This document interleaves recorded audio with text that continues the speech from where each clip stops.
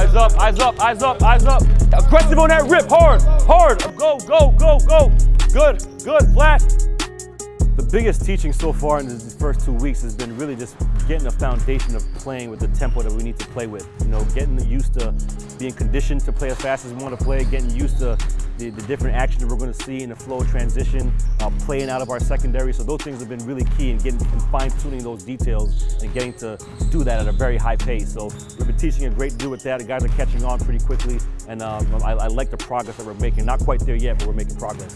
Good, tough Shannon, tough Shannon. We got to talk, we got to point, we got to outwork our deficiencies. The growth has been great over the 2 weeks. You know, the guys in particular who've made a tremendous jump, especially in their vocal leadership, has been guys like Terry Nolan and Justin Mazzulla, having been here last year and played valuable minutes last year, and adding guys like Shannon Brown, a freshman who's a high IQ guy, and DJ and Armel was here last year as redshirts, but spent a year in the program.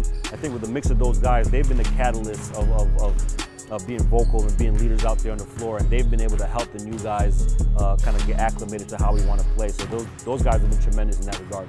We got him! Yes! Yes! Yeah!